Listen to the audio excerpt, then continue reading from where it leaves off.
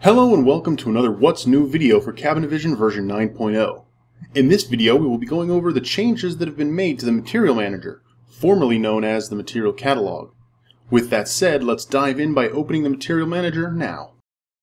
We can see that there has been a major overhaul to the user interface or UI of the Material Manager. I want to explain this one panel at a time. So first off, we have this panel right here. This is the new filter panel. What we can do is enter some text here, and Cabinavision will search through all of my materials and all of the groups that have a name that is similar to what we typed here. I know that I have a lot of 3/4 inch materials in my program, so if I enter 3/4 and press enter on my keyboard, we can now see that I have a list of all the materials that have that text in the name. Next up is the category list here. This replaces the material tabs from previous versions.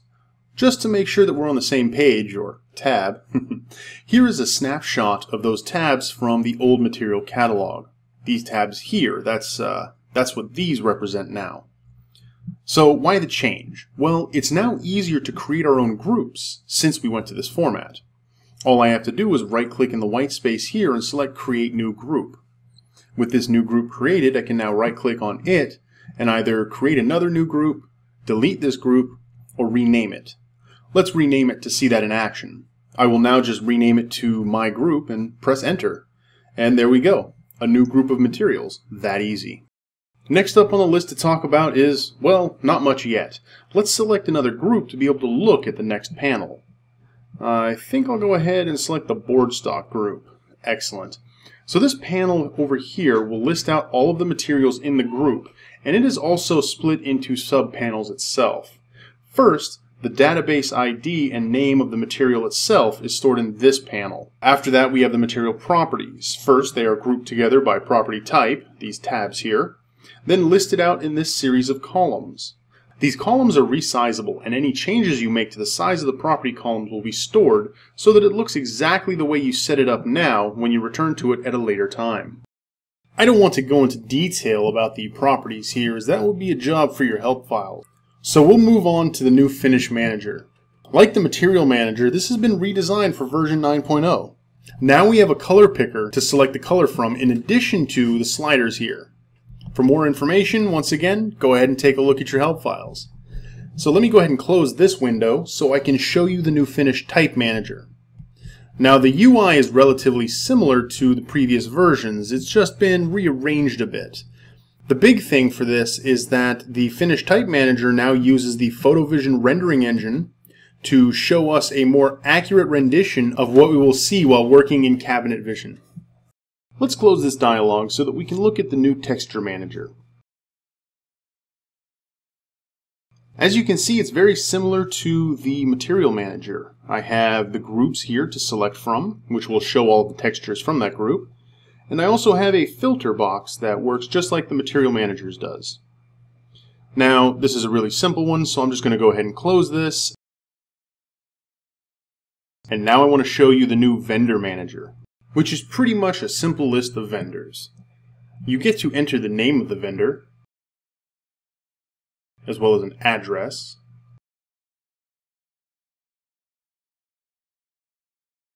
phone information, email information, your main contact at this vendor, any comments you have about this vendor, your account number, and finally the sales tax that this vendor charges. Since this is a big list, you can add as many as you need or as many as you use on a daily basis. Now that I have a vendor made, let's go ahead and close this dialog out. Going about adding a vendor to a material is done through the properties of that material, so let's go ahead and take a look at how that works in the new Material Manager. To do that, we just need to select a material, then click the Properties command button in the Materials group of the ribbon bar. Alternatively, we could have just double-clicked on the material as well. Now, to be honest, this dialog could actually be its very own Material Manager in and of itself. As you can see, we can create new materials, copy the selected material, delete the selected material, and select other materials to look at the properties of inside of this dialog. All of the properties that are pertinent to this specific material are shown here in the property editor. This little window here will give an illustration of certain properties when you select them. What I really want to show off though is the advanced ribbon group. The first item in the group is the kit command. When we click on that, we get this dialog. This allows us to create a kit for a material. Now, what's a kit? Well, we define a kit as a material that needs additional materials to kind of finish it off. A great example would be a wire pull. The pull is only one part of the material. You might need 2 screws as well to make it complete. Using a kit, you could select your pull and then add the screw materials to the pull. The materials available to you are going to be here on the right pane, while the left pane is what actually makes up the kit. You can either select materials and click one of the buttons, or you can drag and drop from one pane to the other. Now let's go ahead and close this dialog out and then take a look at the Parameters command button. This dialog allows us to place any number of custom parameters onto a material.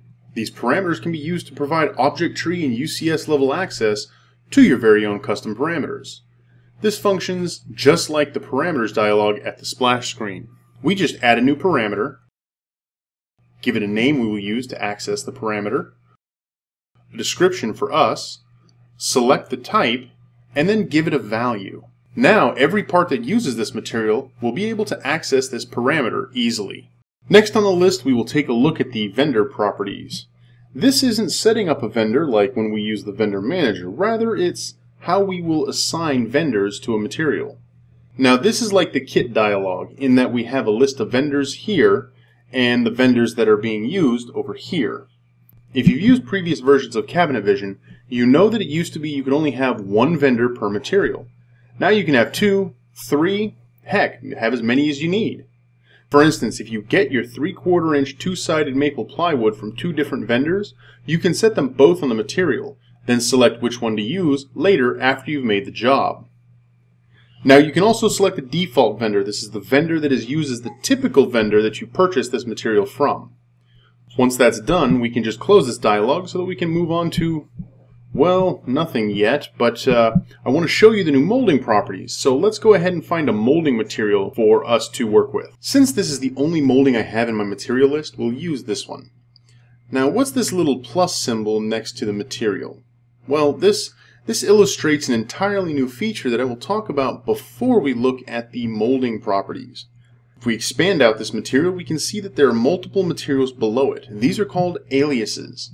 An alias is a material that is identical to its parent material except in 1 or 2 small ways, typically. For my moldings, the only real difference is in the length of each molding profile. So first, let's create a new alias of this molding. To do that, we just make sure that the parent material is selected. Then we click on the new alias button here. Cabinet Vision now wants us to create a new material, but we can't select the type. And that's because it's supposed to be an alias of this molding, so it has to be a molding type. So let's give it a unique name. I'll call it Molding 6, just to make it easy.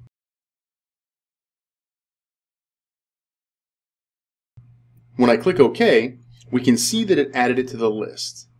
To see the differences in the aliases, I need to go to the Molding tab for this, although we could make changes in any of the properties. Now as you can see, I have different lengths on each alias, which, in the case of moldings, allow us to specify a molding with a selected profile to have various lengths, which Cabinet Vision will figure out what length to order based on what we have drawn in the job. And now that we've gone over that, let's move back to the Properties dialog to take a look at the Molding command button. Once we click on this button, it brings us to the Molding Editor, just like it would in the Molding Manager. For more information on that, please take a look at that What's New video, as well as looking at your help files. So I'm going to close this out, and we have 1 button left. Well, 2 actually, but the last one in this order, the Model command button. As we can see, I can't assign a model to the molding. Well, at least not like this. So let's find a material that I can assign a model to. I think a good example would be the caster materials. So let's select that and open the properties. Now let's click on the Model command button to bring us into the Model Editor. This is a place that we can import 1 or more 3D models to create a material that has more depth to it, as well as can automatically add operations to parts and such. As you can see, I have full 3D preview capabilities and a lot of tools to get everything set up the way I need. To get the most out of this editor, I do suggest that you take a look at your help files to see how everything here works. Now I'm just going to go ahead and close this. I guess we can talk about the one I skipped over earlier, the composites. To do that, we need to create a new material. Let's put this material in the group we created, my group. So we now get the option to specify the type of material it is. We'll select composite, then give it a name and description. I'll keep it simple. We'll call it my first composite, and my first composite material is the description. Excellent. Now we just click finish, and there's the new material. Let's double click on it to get to the properties. Now finally we can actually use the composite command button, so let's go ahead and click that. And just like with other advanced properties, we see that I have a list of available materials here on the right and a list of selected materials here on the left.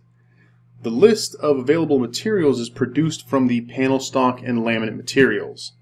I will just select a couple of materials, like a 3/4 inch material and an 1/8 inch material.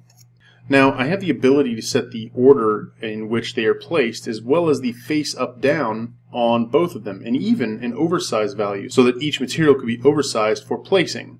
Great for like plastic laminates and veneers. Now I can close this, and there we have it. When I use this material in Cabinet Vision, the resulting material will be the thickness of all the materials in the composite. So for instance, our material would be 7/8 of an inch thick, since we use 3/4 inch material and 1/8 inch material. So let me go ahead and delete this now, and since I don't want this clogging up my material manager. You know what? This would be a good time to show off this other new feature of the material manager. See this group down here named deleted? Let's go ahead and click on it to take a look at what's in there. And there's the material we just made.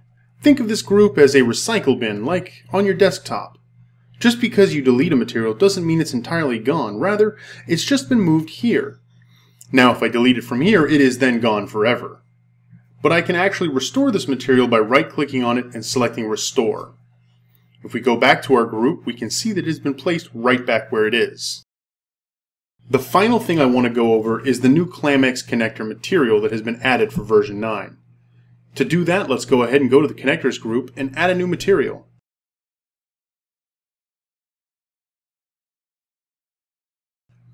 We'll call it Clamex and give it a description of my first Clamex.